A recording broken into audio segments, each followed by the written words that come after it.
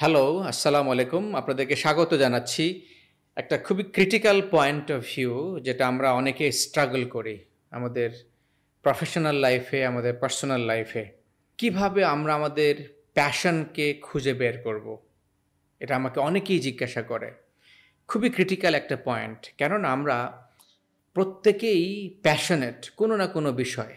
কিন্তু মুশকিল যেটা হলো যে আমরা আমাদের প্যাশনকে আরেকটু নার্চার করে প্রফেশনে পরিণত করতে পারি না। যে কারণে আমরা স্ট্রাগল করি আমরা আমাদের কেরিয়ারে। একটু ভাবুন তো, আজকে যে ব্যক্তি ব্যাংকে চাকরি করছে, সে হয়তোবা ইঞ্জিনিয়ার বা ডাক্তার, বা সে হয়তোবা ইংরেজিতে অনার্স মাস্টার্স পাশ করেছে অথবা লয়ে পাশ করেছে। পড়াশোনা করেছে একদিকে, কিন্তু সে চাকরির খাতিরে বা জীবনের খাতিরে সে চাকরি করছে ব্যাংকে বা অন্য কোনো প্রতিষ্ঠানে। ৩ নাম্বার যে প্রবলেমটা দাঁড়ায় সেটা হলো যে হয়তোবা সে ভেরি প্যাশনেট কোনো একটা বিষয়ে, যেমন হয়তোবা আবৃত্তি করতে বা চিত্রাঙ্কন করতে, ছবি আঁকতে, ঘুরতে বা রান্না করতে।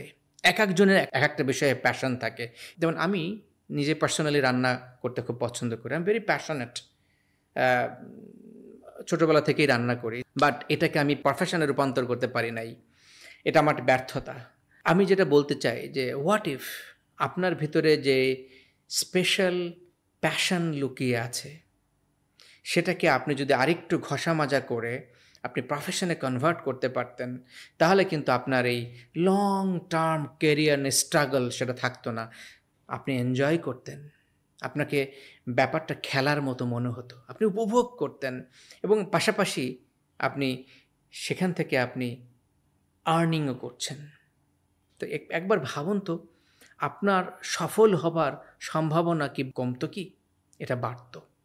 সো তেমনই কিভাবে আসলে আমরা প্যাশনকে খুঁজে বের করব এবং কিভাবে এটাকে প্রফেশনে রূপান্তর করব, এই বিষয়টা নিয়েই আমি প্র্যাকটিক্যাল জার্নি আপনাদের সাথে শেয়ার করছি। আমি আমার আরেকটা প্যাশন, যেটা অনেকেরই আমি মনে করি প্যাশন। ছোটবেলা থেকেই আমি ক্রিকেট দেখি। আমি ক্রিকেটের ভক্ত, ক্রিকেটের পোকা।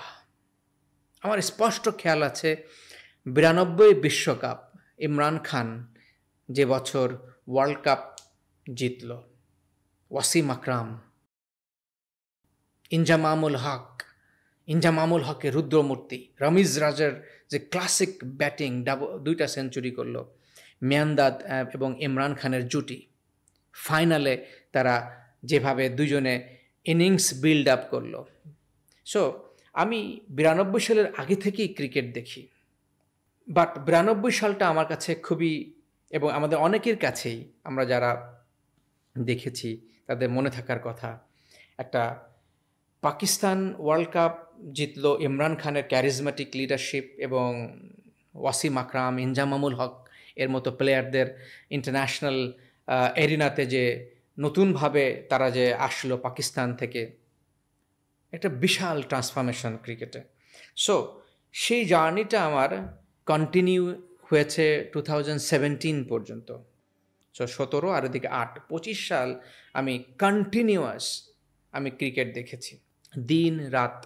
টেস্ট ম্যাচ কি ওয়ান ডে কি T20, every other matches, bit Bangladesh, bit Pakistan, bit India, bit Australia, bit UK. So আমার পছন্দের প্লেয়ার যদি খেলতো আমি সেই ম্যাচ দিন রাত দেখতাম। 17 সালে কেনই বন্ধ করলাম, তখন আমি আসলে এই যে কর্পোরেট লাইফ থেকে নতুন প্রফেশনে আসছি, যে একজন ট্রেনার, স্পিকার অ্যান্ড কোচ হিসেবে। সো তখন আমি আর এই সময়টুকু ইনভেস্ট করতে পারি নাই যেটা আগে করেছি। হাউএভার আমি বিগত কিছুদিন ভাবছিলাম যে আসলে যেহেতু আমি কাজ করি, প্যাশনকে কিভাবে প্রফেশনে কনভার্ট করতে হয়, আমার কাছে বিভিন্ন মানুষ আসে, কর্পোরেট থেকে আসে, স্পোর্টস পার্সনও আসে, এবং এখন আমি ক্রিকেটারদেরকে নিয়েও কাজ করছি। এবং সময় সুযোগ হলে আমার ক্লায়েন্টদের অনুমতি নিয়ে আমি এই ব্যাপারটি আপনাদের সাথে শেয়ার করব। জাতীয় দলের ক্রিকেটার এবং নামকরা ক্রিকেটার থেকে শুরু করে গলফার এবং আইসিসি প্যানেলভুক্ত আম্পায়ার, তাদেরকে নিয়েও কাজ করছি, তাদের মনোজগৎকে আরও কীভাবে ম্যাগনিফাই করা যায়, ফোকাসড অ্যাটেনশন, রেজিলিয়েন্স, এবং কিভাবে ডিফিকাল্ট সিচুয়েশন হ্যান্ডেল করা যায়, টাফ সিচুয়েশন। আম্পায়ারদের ক্ষেত্রে যদি বলি যে আসলে যখন একটা বল পিচ করে এবং সেটা যদি স্পিন বল হয়, সে বলটার প্রজেকশন করা এবং হাইট, লেন্থ, এবং সেটা আউট কি not out fraction of second ডিসিশনটা দিতে হয়। এরপরে এখন রিভিউ করার সুযোগ আছে, ডিআরএস, সেখানে অনেকগুলো ক্যামেরাই তখন কিন্তু আসবে, টিভি আম্পায়ার শরণাপন্ন হবে। চিন্তা করে দেখুন তো কত ক্রিটিক্যাল, কত টেনশন, কত হাই প্রেশার। সো এরকম সিচুয়েশানে আপনি ইমাজিনেশন, ভিজুয়ালাইজেশন পাওয়ারটাকে কিভাবে কাজে লাগাবেন, এটা আম্পায়ারদের ক্ষেত্রে। বলারদের ক্ষেত্রেও সেম একই, আপনি কোথায় বল করবেন সেই প্রজেকশনটা কিন্তু আগে করতে হয়। যখন আপনি দৌড় শুরু করবেন তখন আপনার ডিসিশন একরকম থাকতে পারে। যখন আপনি বলটা ঠিক ডেলিভারি দিবেন, ঠিক সেই মোমেন্টে আপনি দেখলেন যে ব্যাটসম্যান তার স্ট্যান্স চেঞ্জ করেছে, তার পজিশনিং চেঞ্জ করেছে, অর্থাৎ he is now pre determined to play pool shot or square cut or leg কাট। তখন আপনি কি আপনার যে প্রি ডিটারমিন্ড হয়েছিলেন যখন রানিংয়ে, সেই একই বল করে বলাররা? না, করে না।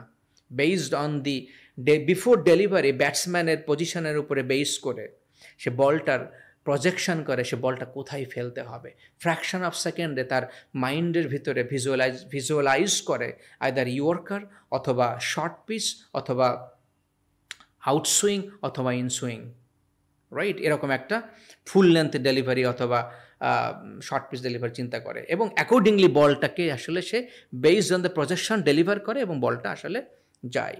এটা হলো বলারদের ক্ষেত্রে এই যে মনোজগতের যে খেলা। ঠিক তদ্রূপ ব্যাটসম্যানদের ক্ষেত্রেও বলটা কোথায় সে প্লেস করবে, একটা complete mind game cricket. At the same time আমাদের দেশের তরুণ ক্রিকেটাররা যে কারণে ফেইল করছে, মোটা দাগে দুটি কারণ। নাম্বার ওয়ান কারণ হলো যে তারা তাদের ফেমটাকে হ্যান্ডেল করতে পারে না, আর অ্যানাদার বিগ রিজন হলো তারা অল্প বয়সে অনেক টাকার মালিক হয়ে যায়। এখন যেহেতু cricket is a big game, they do not know how to handle it. At the same time কীভাবে তারা আসলে কাম ব্যাক করবে এবং কিভাবে তারা মাঠে ফোকাস দিয়ে। সো এই বিষয়টা আমি যেহেতু একজন মাইন্ড নিয়ে কাজ করি, আমার প্যাশনের জায়গা আমি আবার কানেক্ট করেছি। এক হলো ক্রিকেট, এবং আমি 92 সালের বা 90 সাল থেকে বা তার আগে থেকে ক্রিকেট দেখি। 92 সাল একটা বিশাল একটা চেঞ্জ হয়েছে ক্রিকেট দেখার মাধ্যমে। পাকিস্তান যেহেতু ক্রিকেট ওয়ার্ল্ড কাপ জিতলো। 2008 সালের শেষের দিকে আমি Silva mind training, Silva in life system, intuition system, অর্থাৎ মাইন্ড এর উপরে আমি পড়াশোনা প্রফেশনালি শুরু করি স্ট্রাকচার্ড কোর্সের মাধ্যমে। 4 ফুল ডে লং কোর্স, 4 দিন ফুল ডে লং কোর্স করেছি।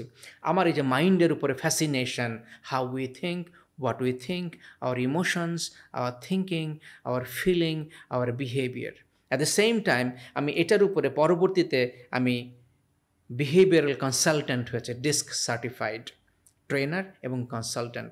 আমি চিন্তা করছিলাম যেহেতু আমি ক্রিকেট নিয়ে 25 থেকে 30 বছরের মতো আমি সময় ইনভেস্ট করেছি দেখতে, এনজয় করতে। That was the first hand. পরবর্তীতে এখন যেহেতু আমি ওটার সাথে মাইন্ড এর ক্যাপাসিটি আমি যোগ করতে পেরেছি, বিহেভিয়ার অ্যানালিসিস করতে পারি এবং এটা প্রফেশনালি আমি ট্রেন্ড। সো এখন আমি যেভাবে নিজেকে ট্রানজিশন করছি, যেটা আপনারা জানবেন স্লোলি বাট শিওরলি, যে আমি ক্রিকেটার, অ্যাথলেট, আমি গলফারদের নিয়ে কাজ করছি, ট্রায়াথলন অ্যাথলেট যা তাদেরকে নিয়ে কাজ করেছি, এবং এখন আমি ক্রিকেটার, আম্পায়ার তাদেরকে নিয়ে কাজ করছি। আমি এই যে প্যাশনকে আমি খুঁজে বের করেছি যে what um I good at, my track record, অর্থাৎ আমি অতীতে কি করেছি যে কাজটা আমাকে আনন্দ দিয়েছে, চিত্ত বিনোদন, আমার চিত্তের বিনোদন, আত্মার খোরাক, আমার চিত্তকে বিকশিত করেছে। তো cricket is one of them. Sports আমি যদি বলি মোটা দাগে, আমি ফুটবল, আমি মেসিকে দেখি, রাইট, মেসির ভক্ত, ম্যারাডোনার খেলা দেখেছি, 86 ওয়ার্ল্ড কাপ, এবং তার পরবর্তী সময় থেকেই আমি তখন থেকেই এই স্পোর্টস এবং পরবর্তীতে ক্রিকেট, এবং এখনও ফুটবল, এই সবগুলো সমন্বয়ে। তো আমি নিজেকে খোঁজার চেষ্টা করলাম আসলে আমার প্যাশনটা কী, কোন কাজ করতে গেলে আমি ক্লান্ত হই না, ঘন্টার পর ঘন্টা আমি সেটা দেখতে পারি, দিনের পর দিন দেখতে পারি। That was cricket. ঘন্টার পর ঘন্টা, দ্যাট ইজ ফুটবল। এখন আমার এই প্যাশন এবং আমার এখনকার যে আরও স্কিল, যে আমি একজন ডিস্ক সার্টিফাইড বিহেভিয়ারাল কনসালট্যান্ট, আমি একজন প্রফেশনালি আমি মানুষকে ট্রেন করি কিভাবে সেটব্যাক হ্যান্ডেল করতে হবে, কিভাবে ঘুরে দাঁড়াতে হবে, কিভাবে প্ল্যানিং করতে হবে, এবং আমার মাইন্ডের উপরে একটা দীর্ঘদিনের পড়াশোনা গবেষণা নিজস্ব ঢঙে নিজস্বভাবে করা আছে। সো আমি এই দুটাকে সমন্বয় করে দেখলাম যে it is my next destination, স্পোর্টসম্যানদেরকে নিয়ে কাজ করা।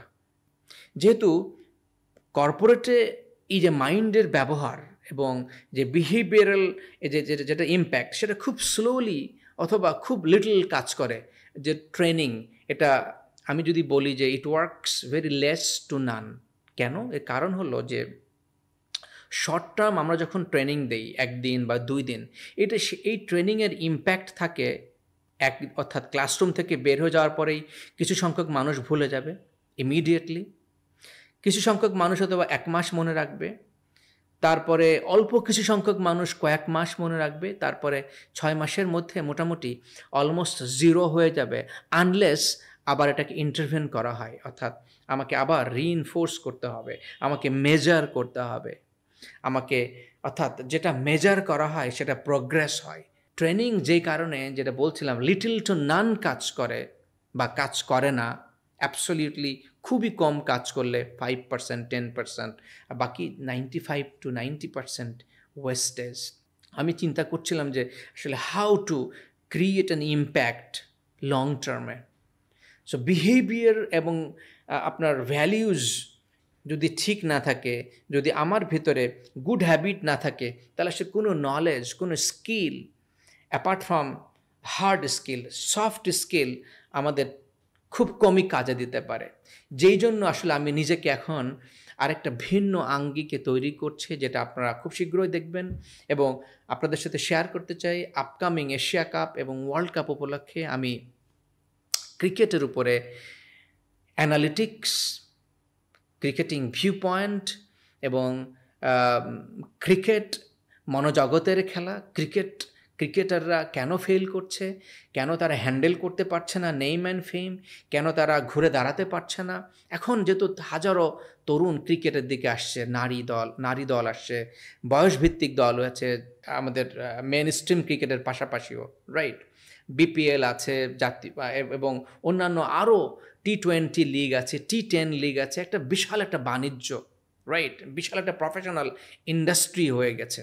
সো সেখানে এই প্লেয়ারগুলা কিভাবে তারা এই মনোজগৎকে হ্যান্ডেল করতে পারে, সেটব্যাককে হ্যান্ডেল করতে পারে, ফোকাসড অ্যাটেনশন তৈরি করতে পারে এবং গুড হ্যাবিট তৈরি করতে পারে, এবং তারা মাইন্ডটাকে কিভাবে প্রিপেয়ার করতে পারে লঙ্গার ভার্সন ক্রিকেটের জন্য, টু শর্টার ভার্সন, এবং টাফ চ্যালেঞ্জ তারা কিভাবে হ্যান্ডেল করবে, কিভাবে ডিল করবে। সো এটা আমি আমার প্যাশনকে আমি এখন প্রফেশনালি কনভার্ট করছি to deal with cricketers challenge, cricketing as a professional, এবং ক্রিকেটার্সদের কোচ ইন টার্মস অফ, আমি ব্যাটিং কোচ না, ইন টার্মস অফ আমি বোলিং কোচ না, বাট ব্যাটিং এবং বোলিংটাকে তারা কিভাবে আরও ফুটিয়ে তুলতে পারে, তারা স্কিলটাকে কিভাবে আরও অ্যাপ্লাই করতে পারে অন দ্য গ্রাউন্ড, কিভাবে তারা ঘুরে দাঁড়াতে পারে, কিভাবে তারা নিজেকে ডিল করতে পারে অন টাফ সিচুয়েশনস, কিভাবে তারা মেন্টাল অ্যাটিটিউড শোকেস করবে। Because lot of our cricketers R poor in terms of showing there attitude and mindset two people and two media. So এই বিষয়গুলো নিয়ে আগামী দিনে আমি আমার এই প্যাশনকে প্রফেশনালি কনভার্ট করছি, এবং আমি এই কথাটুকু বলার উদ্দেশ্য হলো আপনারাও যারা প্যাশন বা প্যাশনেট বিভিন্ন বিষয়ে খুঁজে বের করুন, এবং আপনার ভিতরে লুকিয়ে আছে প্রবাবলি এই প্যাশনটাই আপনার আগামী দিনের প্রফেশন হতে পারে। যদি কিনা আপনি সেই বিষয়টা নিয়ে কাজ করার জন্য আন্তরিক হন, একটু খুঁজে দেখুন, আপনি পেতে পারেন আপনার আগামী দিনের একটা ঝলকানি প্রফেশনাল। অর্থাৎ আপনার কারেন্ট প্রফেশনাল আইডেন্টিটি যদি ভালো না লাগে, চেঞ্জ ইট। কীভাবে চেঞ্জ করবেন? Look for your profession. কীভাবে চেঞ্জ করবেন? থিঙ্ক যে কাজ করতে গিয়ে আপনি কখনো টায়ার্ড হন নাই, আপনি আত্মতৃপ্তি পেয়েছেন, আপনি টাকার জন্য কাজ করেন নাই, নেম বা ফেমের জন্য করে নাই। যখন আপনি এগুলো খুঁজে পাবেন, যদি এটাকে মালা গাঁথতে পারেন, দেখবেন একটা নতুন আইডেন্টিটি তৈরি হয়েছে। বা একটি বা দুটি স্কিল এটার সাথে যোগ করলে আপনি অদম্য, অপ্রতিরোধ্য হয়ে যাবেন, হয়ে উঠবেন নতুন প্রফেশনাল আইডেন্টিটি। এবং আমাদের প্রত্যেকের জীবনই হোক এরকম সাফল্যমণ্ডিত, যেখানে প্যাশন কনভার্ট করছে উইথ দ্য প্রফেশন।